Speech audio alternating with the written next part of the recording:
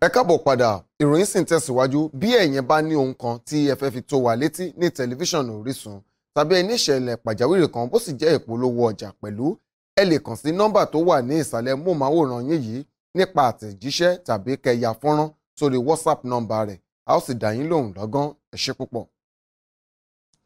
Ẹgbẹ́ àwọn òṣìṣẹ́ ifáfitì, ìyẹn ẹgbẹ́ Academic Staff Union of Universities ASUU, ti fi ohun ìpakòkòrò àìfojúrí, sanitizer, ọṣẹ ìfọwọ́, bàsíà àti àwọn ohun nǹkan mìíràn ran ìjọba ìpínlẹ̀ Ẹdó lọ́wọ́ nínú gbígbógun ti àrùn búburú COVID-19. Nígbà tí wọ́n ń fa àwọn ohun èlò náà lé akọ̀wé sí ìjọba ọ̀hún, ọ̀gbẹ́ni Osarodian Oji lọ́wọ́, ààrẹ ẹgbẹ́ ASUU ọ̀jọ̀gbọ́n Bíọ́dún Ògúnyẹmí tí ọ̀jọ̀gbọ́n Fred Asume ṣojú fún sọ wípé ìpínlẹ̀ náà nínú ìpàdé tí ẹgbẹ́ náà ṣe láìpẹ́ yìí ni àwọn ti ní ìpinnu tó dáa. Bíọ́dún sọ wípé ìgbógun ti àrùn kòrónà jẹ́ àjùmọ̀ṣe tí àwọn ará ìlú gbọ́dọ̀ sowọ́pọ̀ pẹ̀lú ìjọba. Ó tún tẹ̀síwájú, ó ní ìgbésẹ̀ ìrànlọ́wọ́ náà bẹ̀rẹ̀ nínú ẹgbẹ́ ASUU ní ọjọ́ 21 oṣù kẹta ní fásitì Ìbàdàn. Láti ibẹ̀ ní gbogbo àwọn mìíràn sì ti bẹ̀rẹ̀ sí ní dá ìwọ̀nba nǹkan tí wọ́n lágbára láti fi ran ìjọba lọ́wọ́ lórí ìgbógun ti àrùn COVID-19. Bẹ́ẹ̀ ni wọ́n sì ti lọ sí ẹ̀ka tó wà ní ìpínlẹ̀ Sokoto àti Jos bákan náà. Lẹ́yìn rẹ̀ ni wọ́n lọ sí ìpínlẹ̀ Edo láti kún ikọ̀ Edo State Task Force on COVID-19 lọ́wọ́ ṣiṣẹ́. Nígbà tí akọ̀wé sí ìjọba ìpínlẹ̀ Edo ń gba àwọn ohun èlò náà lórúkọ ìjọba, ó dúpẹ́ gidigidi lọ́wọ́ ẹgbẹ́ ASUU fún kíkún ìjọba lọ́wọ́ ṣiṣẹ́ nínú gbígbógun ti àrùn kòrónà. Ẹ̀wẹ̀, alága ẹgbẹ́ ASUU ẹ̀ka ti ìlú Àkúrẹ́ ní ìpínlẹ̀ Ondo, ọ̀jọ̀gbọ́n Olúfáyọ̀ sọ ní ọjọ́rú pé àwọn olùkọ́ ní fásitì ìpínlẹ̀ Èkìtì, ìyẹn Èkìtì State University, ti pèsè ohun ìpa kòkòrò àìfojúrí sanitizer èyí tí wọn yóò pín fún àwọn ará ìlú Èkìtì láti dáàbò bò wọ́n lọ́wọ́ àrùn COVID-19. Ọ̀gá àgbà ASUU tó ń sọ̀rọ̀ ní ìlú Adó Èkìtì nígbà tó ń kó àwọn ohun ìpa kòkòrò àìfojúrí náà fún ìjọba ìpínlẹ̀ Èkìtì sọ wípé ìgbáyé gbádùn àti àlàáfíà àwọn ènìyàn jẹ́ ẹgbẹ́ ASUU lógún àti wípé ẹgbẹ́ náà yóò ṣe ìrànwọ́ lọ́nà tí wọ́n mọ̀, ìbáà ṣe kékeré tàbí ńlá bí agbára wọn bá ṣe mọ, láti ran ìjọba lọ́wọ́ nípa lílé ìtànkálẹ̀ àrùn COVID-19 wọlé. Ìjọba àpapọ̀ orílẹ̀-èdè Nàìjíríà ti sọ ní ọjọ́rú wípé àkọsílẹ̀ ìtànkálẹ̀ àrùn COVID-19 pọ̀ sí lábẹ́lé, ó sì ti ń pọ̀ sí débi wípé nígbà tí ó fi máa di ọ̀sán ọjọ́rú, àkọsílẹ̀ 64 ó lé nígba, ìyẹn 274 ló ti wà lórílẹ̀-èdè Nàìjíríà, nígbà tí àkọsílẹ̀ ikú 6 ń bẹ nínú rẹ̀ tí wọ́n sì ti dá àwọn 44 sílẹ̀ kí wọ́n máa lọ sílé. Alámòjútó ìgbógun ti àrùn COVID-19, Dokita Sani Aliyu, tó sọ̀rọ̀ fún àwọn oníròyìn nígbà tí ikọ̀ afẹsẹ̀ òfin COVID-19 múlẹ̀, ìyẹn Presidential Task Force on COVID-19 sọ̀rọ̀ lórí iṣẹ́ wọn l'Àbújá. Wọ́n sọ wípé ó ṣe pàtàkì kí àwọn ilé ìwòsàn aládàáni máa wòye irú àmì tó bá hàn lára àwọn aláìsàn tí wọ́n bá gbé wá sọ́dọ̀ wọn, pàtàkì jùlọ àwọn tí ó bá ń ṣòro fún láti mí dáadáa, pàápàá àwọn tí ó bá tún rújú fún àwọn dókítà náà láti tọ́jú. Gẹ́gẹ́ bí ọ̀rọ̀ Dókítà Sani Aliyu, ó ní irú àwọn àmì báyìí jẹ́ àpẹẹrẹ gbòógì fún àrùn COVID-19. Kò ṣàìsọ wípé ọ̀nà kan gbòógì láti ṣe àdínkù rẹ̀ ni nípasẹ̀ òfin má farakan ẹlòmíràn, ìyẹn social distancing. Lákòótán, ó ní ọ̀pọ̀ àwọn tárùn náà ń gbẹ̀mí wọn ní àwọn tó ti ní àwọn àrùn kan tẹ́lẹ̀ rí nínú àgọ́ ara wọn. Ó sì pàrọwà sí gbogbo àwọn ènìyàn láti rí dájú wípé wọ́n mú òfin ìmọ́tótó ní pàtàkì. Àjọ elétò ìlera lágbàáyé, ìyẹn World Health Organization, ti rọ orílẹ̀-èdè Amẹ́ríkà àti orílẹ̀-èdè China láti pawọ́pọ̀ dọ̀rẹ́pọ̀ kí wọ́n sì parí gbogbo aáwọ̀ tí ìbáwù kó wà láàrin wọn, lójúnà àti rí dájú wípé wọ́n parí gbogbo ohun tí wọ́n pè ní ìtànkálẹ̀ àrùn kòrónà ní àgbáyé.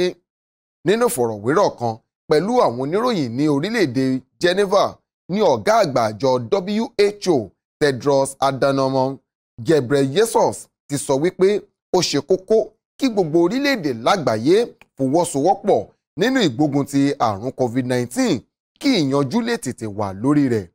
Ẹ̀wẹ̀, ààrẹ Donald Trump ti ilẹ̀ Amẹ́ríkà ló ti kọ́kọ́ nínú ọ̀sẹ̀ yìí sọ̀rọ̀ àbùkù bá àjọ elétò ìlera lágbàáyé lórí àrùn náà, èyí tó wá mú kí ọ̀gá àgbà àjọ WHO náà ké sí ààrẹ Donald Trump láti má ṣe fi ọ̀rọ̀ òṣèlú ṣe kí ó sì má ti ọ̀rọ̀ náà bọ́ tinú òṣèlú rárá, nítorí pé àrùn kòrónà ti ń gba ẹ̀mí ọ̀pọ̀lọpọ̀ àwọn ènìyàn kí ó sì má dàbí ẹni wípé fàákájà tó ń bẹ láàrin àwọn orílẹ̀-èdè yóò máa mú kí ìtànkálẹ̀ àrùn náà kó máa pọ̀ sí i. Ó wá ké sí àwọn orílẹ̀-èdè lágbàáyé láti fọwọ́sowọ́pọ̀ gbógun ti àrùn coronavirus. Ilé ìgbìmọ̀ aṣojúṣòfin orílẹ̀-èdè Nàìjíríà ti dá àbá gbígbádùn iná mọ̀nàmọ́ná fún odidi oṣù méjì láì san owó nítorí òfin kónílógbélé tí kò fún àwọn ènìyàn láǹfààní láti bọ́ síta lọ ṣe iṣẹ́ òòjọ́ wọn látàrí ìtànkálẹ̀ àrùn búburú COVID-19.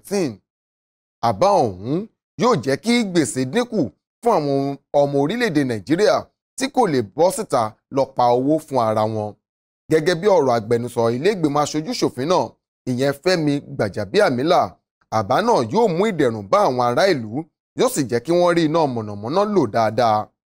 Agbẹnusọ náà sọ wípé òun ti ṣe ìpàdé pẹ̀lú iléeṣẹ́ apínnáká, ìyẹn Electricity Distribution Companies (DISCOs) lórí ọ̀rọ̀ iná mọ̀nàmọ́ná àti wípé ohun tí ìjọba bá lè pèsè lórí rẹ̀ kí iná lè wà fún odidi oṣù méjì ní ìjọba yóò pèsè, nítorí pé ó jẹ́ ara ohun ìrọ̀rùn fún àwọn ọmọ orílẹ̀-èdè lásìkò kónílé-ó-gbélé tó ń bẹ níta. Ìgbìmọ̀ dókítà ẹlẹ́ni 15 láti orílẹ̀-èdè China ti balẹ̀ sí orílẹ̀-èdè Nàìjíríà. Wọ́n sì dé sí pápákọ̀ òfurufú Nnamdi Azikiwe Airport eléyìí tó ń bẹ ní ìlú Àbújá. Àwọn dókítà 15 ọmọ ilẹ̀ China ọ̀hún ló dé sí Nàìjíríà ní déédé agogo 3 kọjá ìṣẹ́jú 15 ọ̀sán ọjọ́ kẹjọ oṣù kẹrin ọdún yìí. Aṣojú orílẹ̀-èdè China ní ilẹ̀ Nàìjíríà, ọ̀mọ̀wé Zhou Pingjian, ló kí wọn káàbọ̀. Olùdarí iléeṣẹ́ China Civil Engineering Construction Corporation, ọ̀gbẹ́ni Charles Liao, àti àwọn ọ̀gá àgbà ní iléeṣẹ́ ìjọba tó ń rí sí ọ̀rọ̀ ilẹ̀ òkèrè ló gbà wọ́n lálejò. Àwọn dókítà ọ̀hún tó jẹ́ ògbóǹtarìgì nínú ìwòsàn àjàkálẹ̀ àrùn infectious disease, àrùn ibi èémí, ìyẹn respiratory illness, ìtọ́jú àìsàn pàjáwìrì, ìwòsàn ọkàn, iṣẹ́ abẹ lápapọ̀ àti àwọn àrùn tó lè pọn ọ̀ràn mìíràn ni wọ́n dé pẹ̀lú ìbòjú bí wọ́n ti sọ̀kalẹ̀ láti inú ọkọ̀ bàálù. Oṣù kan, ìyẹn 30 ọjọ́ ni wọ́n sọ wípé wọn yóò lò ní orílẹ̀-èdè Nàìjíríà. Bí ó tilẹ̀ jẹ́ wípé ọ̀pọ̀ awuyewuye ló ti ń lọ lórí ìpinnu ìjọba àpapọ̀ láti kó àwọn dókítà náà wá sí ilẹ̀ Nàìjíríà, pàtàkì jùlọ ẹgbẹ́ àwọn dókítà ilẹ̀ Nàìjíríà, ìyẹn Nigeria Medical Association, àti ọ̀pọ̀ àwọn ẹgbẹ́ mìíràn ló ti tako ìgbésẹ̀ kíkó àwọn dókítà ilẹ̀ China náà wọlé, àmọ́ wọ́n ti padà dé sí orílẹ̀-èdè Nàìjíríà báyìí. Síbẹ̀, iléeṣẹ́ China Civil Engineering Construction Corporation (CCECC) tí ó ṣagbátẹrù wíwá wọn sọ wípé nítorí àwọn òṣìṣẹ́ ilẹ̀ náà ni àwọn dókítà ọ̀hún ṣe wá láti tọ́jú wọn, àti wípé wọ́n wá pẹ̀lú àwọn oògùn àti àwọn irinṣẹ́ mìíràn láti ṣàyẹ̀wò àrùn COVID-19 fún àwọn òṣìṣẹ́ iléeṣẹ́ náà tó wà lórílẹ̀-èdè Nàìjíríà. Yàtọ̀ sí eléyìí, wọ́n tún kó àwọn ohun ìṣàyẹ̀wò ara, ìbòjú, àwọn ẹ̀rọ tí wọ́n fi ń mí fún àwọn ènìyàn, ìyẹn ventilators, ohun ìyẹ oru ara wò, thermometers, àti àwọn nǹkan mìíràn tí ìjọba àpapọ̀ béèrè fún. Bákan náà, olùdarí iléeṣẹ́ CEECC Charles Liao tún ní àwọn dókítà 15 ọ̀hún ni kò ní àrùn COVID-19 gẹ́gẹ́ bí èsì àyẹ̀wò ẹ̀jẹ̀ wọn ṣe fi hàn, àti wípé wọn yóò bẹ̀rẹ̀ ìdúró wọn ní ilẹ̀ Nàìjíríà nípa lílo ọjọ́ 14 níbi ìyàsọ́tọ̀ kí wọ́n tó bẹ̀rẹ̀ iṣẹ́ wọn rárá. Lákòótán, wọ́n ní ìdí tí wọ́n fi wá sí orílẹ̀-èdè yìí ni láti ṣètọ́jú àwọn òṣìṣẹ́ ilẹ̀ China tó wà ní Nàìjíríà, ìyẹn China Civil Engineering Construction Corporation, kí wọ́n sì ṣe àmójútó wọn pẹ̀lú pípèsè ìdáàbòbò àwọn òṣìṣẹ́ náà lọ́wọ́ àrùn búburú COVID-19. Kò ní jù báyìí lọ fún ìròyìn wa ti sáà yìí. Ọpẹ́ pàtàkì lọ́wọ́ gbogbo ẹ̀yin tẹ́ farabalẹ̀ bá wa wo àwọn ìròyìn wa ọlọ́kan òjọ̀kan. Ṣùgbọ́n ká tó máa lọ, ẹ jẹ́ ká máa rántí wípé ó ṣe pàtàkì láti lo ìwọ̀nba ìṣẹ́jú fi bẹ̀ àwọn ènìyàn wa wò níbikíbi tí wọ́n bá wà nítorí wípé ìṣẹ́jú kan yìí ní ibi tó dé lára wọn. Ìyẹn túmọ̀ sí wípé a mọ rírì wọn, a sì ṣe àfẹ́rí wọn púpọ̀. Àrùn kò ní fi ilé wa ṣebùgbé tí tó fi máa dìgbà míì tá ó máa mú ọ̀tún ìròyìn mẹ́wàá wá sí ojú ìwòran yín. Orúkọ tèmi ni Ṣògorẹ́níkejì Àbíọ́nà. Ó dàbọ̀.